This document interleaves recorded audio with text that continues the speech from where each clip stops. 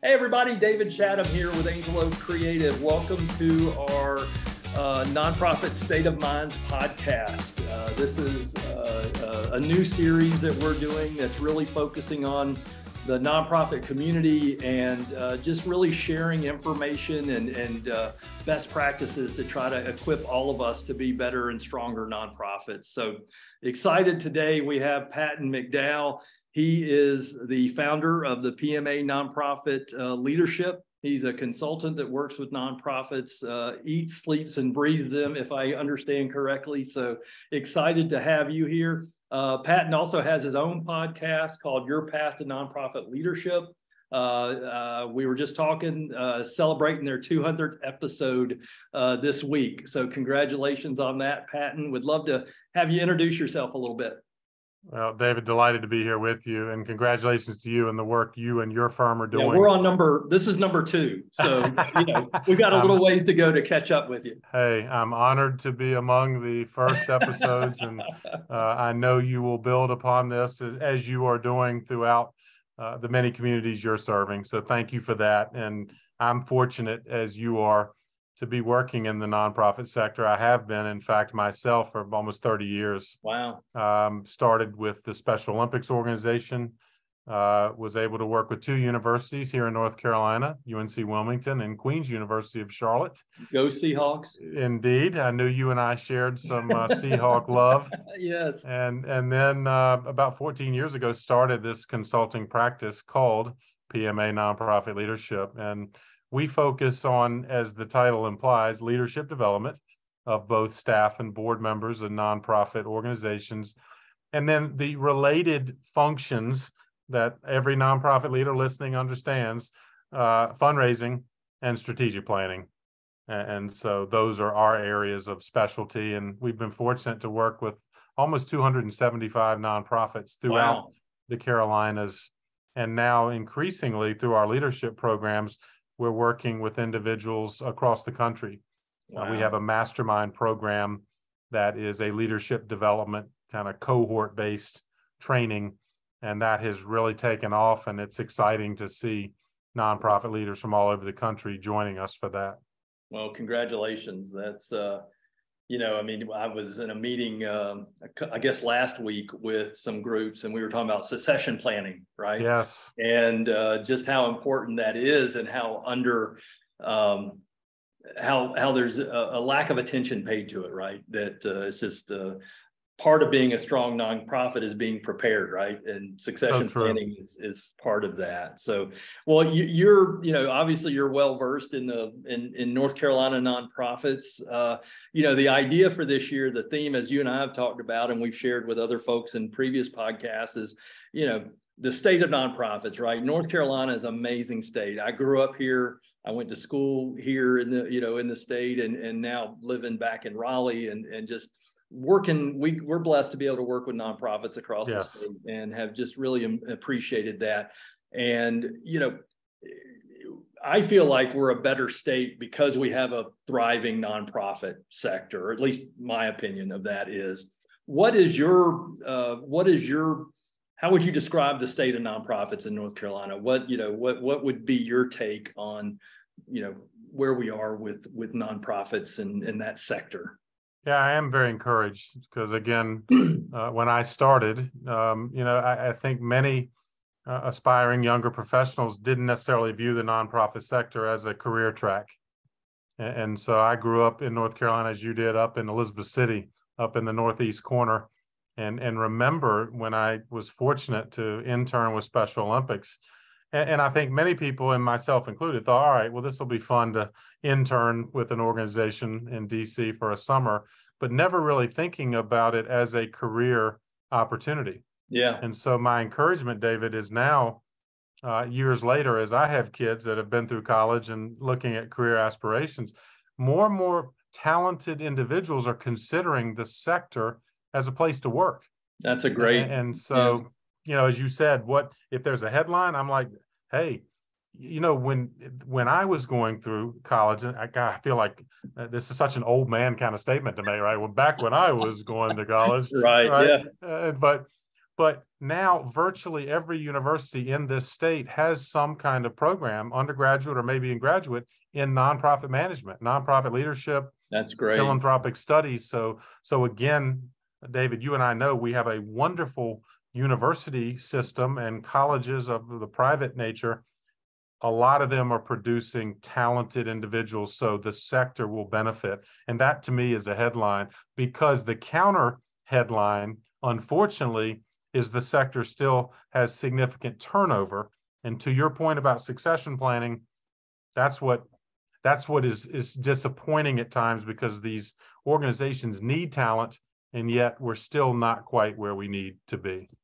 Well, and that was my next question. What can we do better, right? So what's your take on the turnover, right? What's causing the turnover? Is it burnout? Is it pay? Is it a combination of those things? What do you think is causing that? All the above. But I think the subtle thing that I think maybe is the root cause, because sure, the sector needs to pay better, and I think there's some progress, but we've got a long way to go. There is definitely burnout, exacerbated by, of course, a pandemic. But I also think a lot of nonprofit organizations struggle with clarifying actual job descriptions and the roles the staff plays. So in other words, I take the job, I'm excited about it. I thought they wanted me to do this, but hey, we need you to do everything else. And so I find a lot of people saying, I thought I was just going to be a fundraiser, and then they've got me doing the website and special events and everything else. So at least in my experience, David, I talk to a lot of individuals who do leave, and they're like, I love the cause, but I feel like it wasn't clear what I was supposed to do. And so ultimately, that wore me out. That's interesting. It's interesting. The idea that, I think there's a little bit of badge of honor when, you talk to a nonprofit leader and they talk about how many hats they wear, right? And all the things that they do. But ultimately, at the end of the day, that's probably the thing, to your point, that brings them to a place of, I just can't keep up, right? I just can't do this anymore. As you're talking to nonprofit leaders, I mean, that's your audience, right? So as you're talking to nonprofit leaders, what are you hearing about from them as to, what's helping them to overcome some of those challenges, right? Of wearing 5 different hats. They're not just the organization leader, they're also helping with fundraising. They're also out doing talks to the community. They're also, heading up the board meetings. They're, all of the things that these nonprofit leaders are expected and called on to do. How do you not do those things, but still be successful, right? Or how do you find some balance there?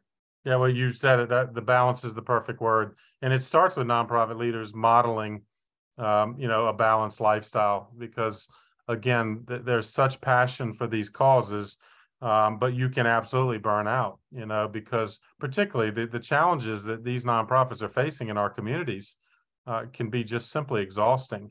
So nonprofit leaders, I think, have to model, some degree of balance. You have to unplug and give yourself breaks. And what I'm seeing, David, the successful nonprofit leaders now are maybe using some of the pandemic lessons and saying, well, maybe we could have greater flexibility with the schedule of our team.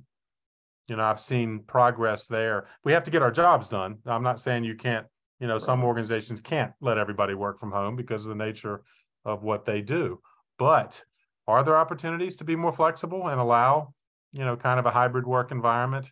Yeah. I see that as maybe one way of, whereas if you have to have a kind of rigid schedule as a leader and you expect everybody to, work the same amount of hours in the same way you do, that's not necessarily going to succeed. Yeah. And so my tip or my suggestion would be just to be able to step back and evaluate how we work and literally how that transfers into, time and schedule and things like that. And, I think there's a lot of expectations placed on leaders by boards, by donors, and I'm not blaming anybody, right? But I mean, they certainly have high expectations of, of performance, of of results. And, I think certainly it's with all good intention, right? They don't want to drive somebody to, to quit or any of those things. But what can board chairs, what can board leaders do, board members do to help, to help an organization's leader find that balance, or to help them to find a path to that? Speaking of your path to nonprofit leadership, what is a path to that, to getting the board on board, right? Getting the board to the place where they say, you know what, you've got to have a balance too, because a board can sometimes be a factor. Couldn't agree more. And I'm glad you raised that question, because I do think that's a factor. And many of the nonprofit leaders I talk to and interview in our podcast, the board almost always comes up, and sadly, not always as a positive topic, right? And we love boards, right, Pat?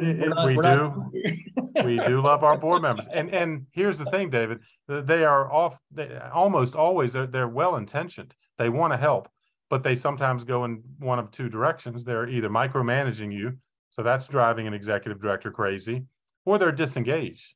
They signed up, but they don't show up anymore. Yeah. And so to answer your question, though, the best nonprofit leader success I've seen, again, it's clarity. Just like I was mentioning, the job description clarity of the staff is equally important, that your board members truly understand. Do they have a job description? Yeah. I can't tell you how many organizations I see. Well, a board member will say, well, yeah, they gave me something when I signed up, but I don't really know. And so then board members are freelancing. Right. And therefore, and when you have different board members freelancing in different ways, it's no wonder the staff are going crazy. Yeah. And so, again, we need to utilize the talent of our boards, but it starts with the clarity of their job descriptions, and then we can all be moving in the same direction. Yeah.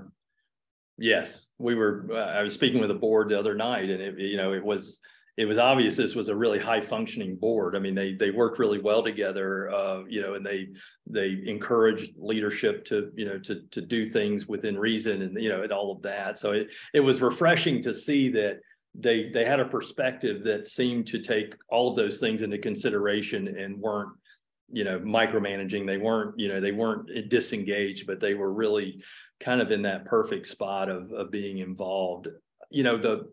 Where I see sometimes where I see boards have a negative impact is kind of almost keeping a chokehold around resources, right? Yeah. I mean, what is, and it sounds like you might know what I'm talking about there. So I don't know. I'll let you talk about it. So what does that mean to you? What is that? How does that resonate?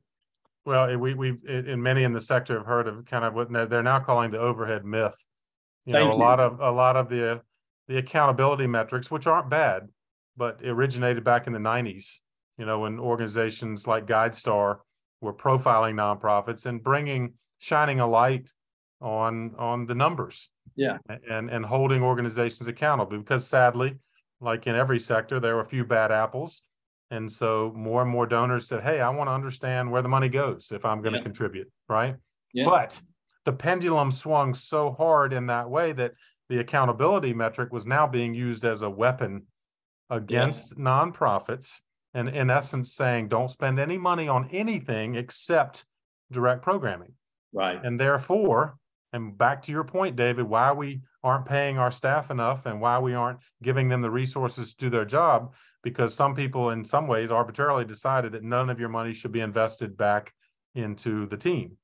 And in other words, you shouldn't be spending money on overhead, as like that's just a dirty word, right? And so I think that the pendulum is swinging back a little bit more balanced. Yeah. But I want to say to board members, back to your point, they invest in their businesses. They would expect their businesses to succeed because they are paying for the talent, and they are giving them good computers to work on and good tools to utilize. And so why shouldn't the nonprofit sector have the same benefit of that level of investment? And I don't mean exorbitant, right? But reasonable. To your point, let's invest in these causes. That's what we're doing.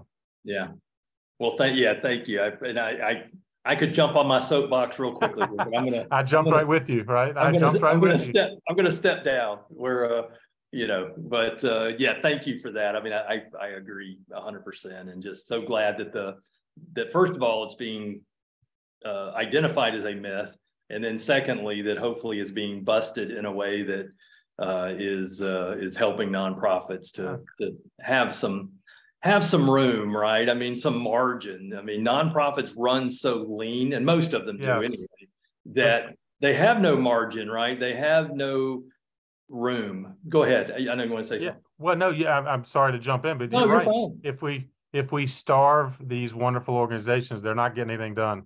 Yeah. So I want to say to a donor, well, all right, well, you want to feed the hungry, or you want to house those without homes, or you want to educate our kids. But if the team that does that is constantly turned over because you starved them, then the program doesn't exist. And so hopefully we'll find balance, as you said. Well, I think we made our point. Yes. Good soapbox to be on, though, for a minute. We won't beat that horse any longer. So thank you for that, though. So as you're talking to these nonprofit leaders and you're assessing them, and what are those 3 or 4 characteristics of a nonprofit leader that they have in common? What are those kind of commonalities between successful nonprofit leaders? Well, number one, effective communication in every aspect. Certainly in fundraising, as you know, you have to be able to articulate a clear case for support, what your organization does and why it merits investment. But communication also translates into every other direction with your board of directors. And certainly as a leader, the ultimate form of communication and maybe leadership is your ability to attract and retain other talented people. Yeah. So I emphasize when we do our mastermind kind of training workshops, we talk about, in fact, I think there's about a dozen key skills and experiences, but the ones you and I've talked about that rise to the top is the ability to effectively communicate in each direction. I think there's an increasing amount of investment in professional development, and in particular networking.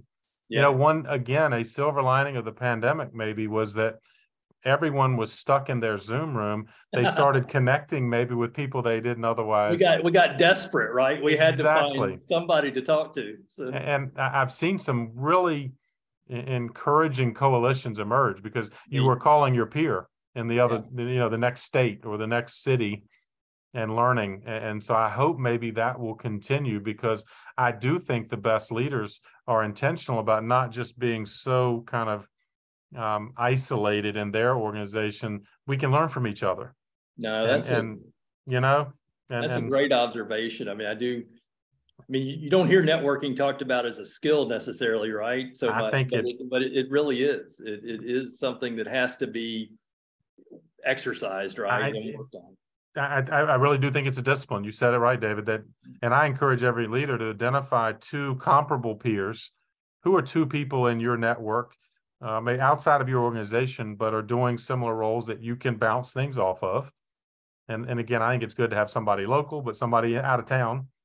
And I also suggest you identify 2 people that are in aspirational positions of yours. So in other words, if you're, in the middle of a management team, but you want to be an executive director someday, all right, well, let's connect you with some executive directors who are in roles that you can learn from, because the whole sector benefits and I find most people are willing to help someone who's maybe 5 years behind me on the path. Yeah. And so as we build the North Carolina, network of nonprofit strength, again, those would be some of the things I would encourage our nonprofit leaders and aspiring leaders to do. No, that's great. Anything else? You got communication, you got networking, any 1 or 2 more that you think are worth making sure we hear? As a liberal arts major coming out of Chapel Hill, financial management is often among the dozen skills and experiences we talk to folks about that they need to work on. In other words, your passion for the cause. Many folks come through the program side, or even fundraising, but you ultimately have to manage a business. Yeah. Right. Whether regardless of the tax code, whether it's nonprofit or for-profit, it is a business. And so I'm encouraging nonprofit leaders to be very intentional about, you don't have to be an accountant, but you need to understand the numbers. Right. What are the key revenue drivers of your nonprofit? What are the key expense drivers? Yeah. How do these reports work? Because increasingly your donors, your board members, and others are going to expect you to explain not just the numbers, David, in your organization, but how you fit into the larger ecosystem, where dollars go to support, your cause. So that's probably the other one I would lift up, that most aspiring leaders I've run into generally say, yeah, that's probably something I need to work on. So those are the three areas or so that you feel like are most important. Is that reflective in why people come to your organization for help? Do they what's kind of driving them to reach out to you, or prompting them to say, we could really use some help strengthening our leadership here? Yeah, you nailed it. We kind of headline with leadership. That's really what I've gravitated toward.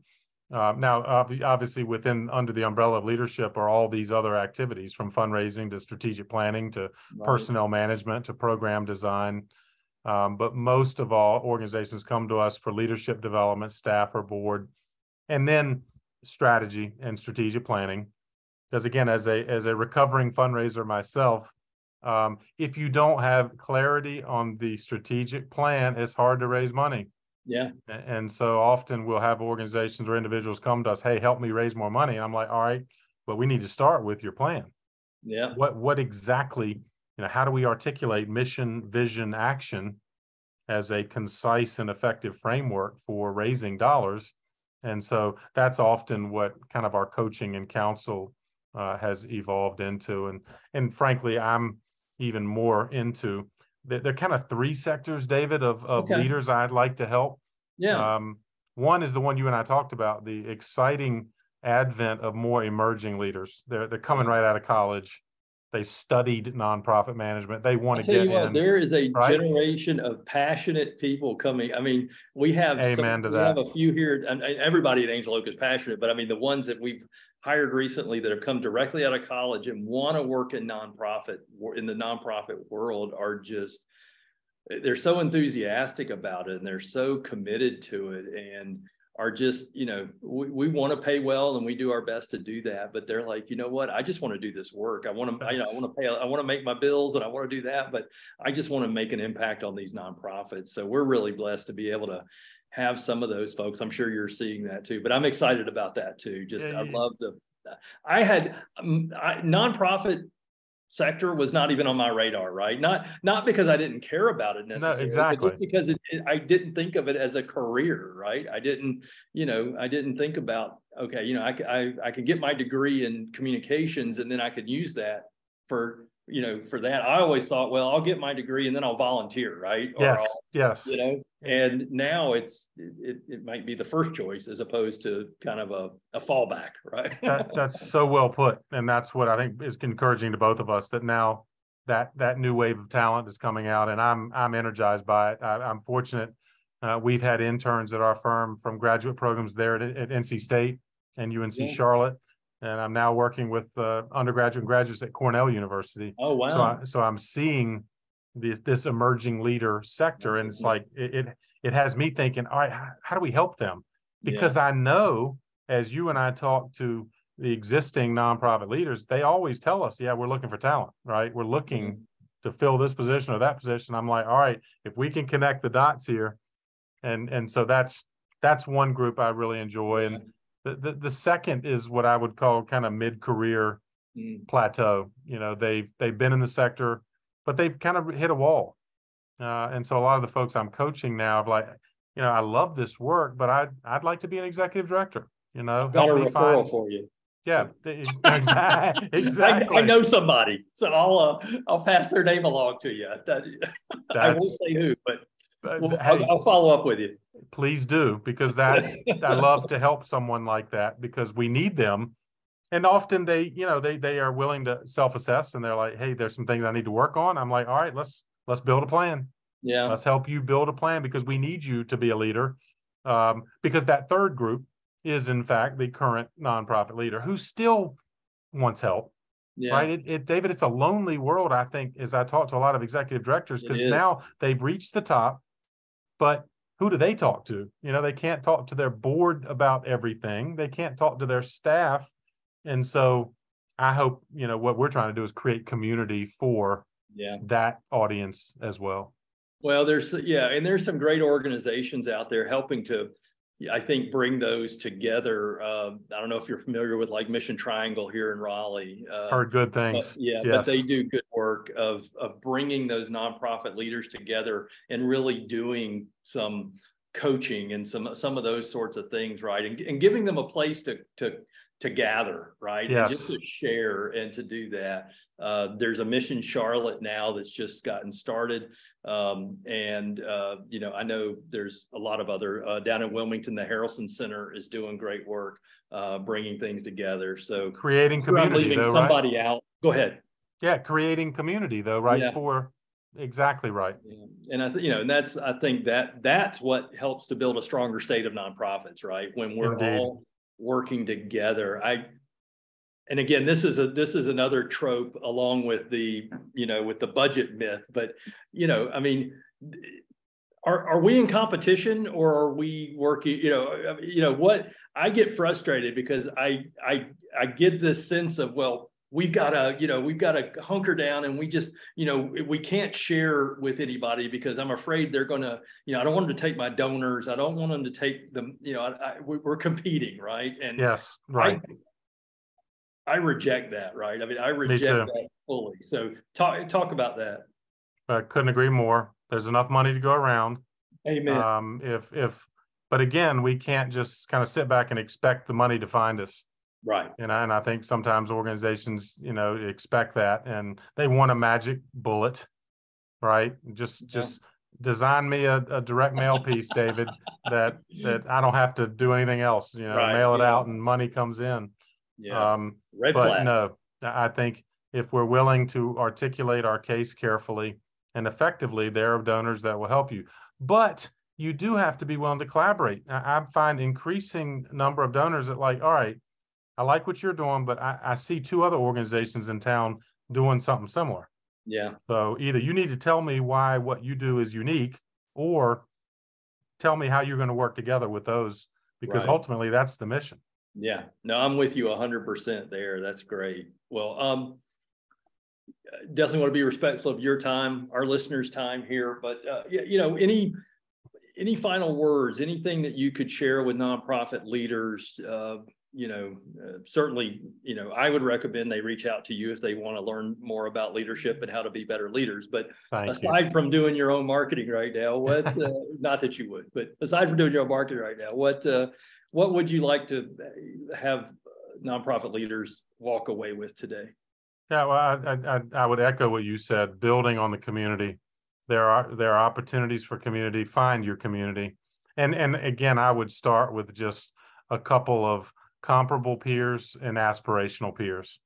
So in other words, I'm not saying you want or have the time to socialize with everybody in the sector, but reach out to two people that are doing a job similar to yours, and I feel certain there will be a mutual benefit. And then consider who are some of your aspirational kind of heroes in the sector. Yeah. That maybe would connect, because so often they are willing to take your call. If you're respectful in the outreach, they don't mind sharing their story because they know if they help you, it comes around to benefit everybody in the sector. So I hope, David, what you're doing, by the way, congratulations, is creating community. And that's what I would encourage more of. Well, I think that's great. And yeah, I mean, I think we both enjoy LinkedIn, right? I mean, that's I think we spend a little bit of time on there. I think that's where we connected. So, I've found so many great connections on there. I honestly think everybody that I've interviewing so far for most of these kind of podcasts and all that we're doing, I met on LinkedIn, right? So for me, one last thing, if you're not on LinkedIn and you're not connecting with people, you should be. I mean, it's such a great point.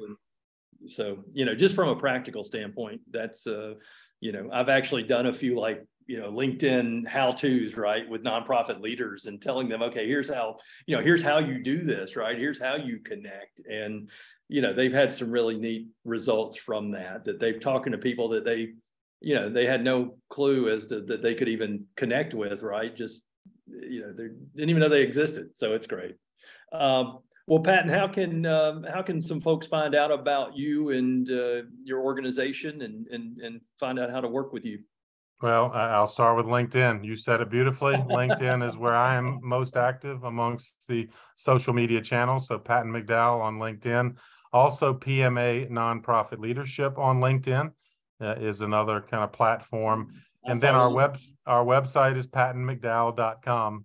Okay. And that's where you can find out more about the mastermind program and Your Path to Nonprofit Leadership, the podcast. And in fact, I wrote a book last year entitled Your Path to Nonprofit Leadership. And so if you're interested in reading more or learning more, go to pattonmcdowell.com and you can find all of that. That's cool. Yeah, I admire anybody who can write a book. I think about it and I'm like, it just hurts to think. I finally got it done, David. Yeah. How long did it take you? Probably 2 years, but off and on. Yeah. Obviously I'm still working. And I'll have to have that conversation with you one day. I would love to. You can get it done. You just have to build a plan. It scares me. So, well, Patton, thank you so much. Thanks everybody for listening. Angel Oak Creative, you can find out more about us at angeloakcreative.com. If you want to, find out more about this podcast, we're always looking for great interviews. So would love to have that. You can reach me at just david@angeloakcreative.com and, check out our Nonprofit State of Minds podcast. I think we're on the whatever platforms are out there, Spotify and all those. So I hope everybody will listen to that. We have more episodes coming. So Patton, thank you so much for your time, for your insights, and for all the work you do to help make our state a stronger state of nonprofits. My pleasure, David. Thanks for having me. Yeah, thanks for letting us pick your mind.